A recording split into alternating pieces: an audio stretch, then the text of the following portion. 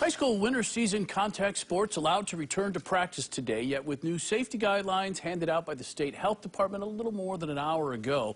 Teams need to either mask up or have COVID tests ready. Now, the order requires masks to be worn during practices and competitions.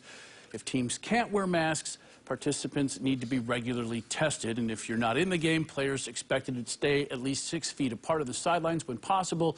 The state also saying spectators should be limited to 2 per player. Now, 2 of those winter sports, basketball and hockey, were also allowed to begin playing today.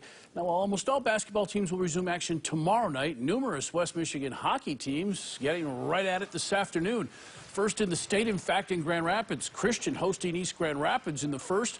Nate Milanowski wins the draw cleanly back to Riley Sickinga, who takes it short side. Pioneers led it 2-zip after 1. Then in the second, check out Connor Gendrich. From the point, through traffic and in top shelf, that went up the lead to 3. Later, Milanowski would win the draw again to Sickinga. East Grand Rapids, rolling over Grand Rapids Christian 10-2. We'll also have highlights from the Granville Forest Hills Eastern game for you tonight at 10 and 11.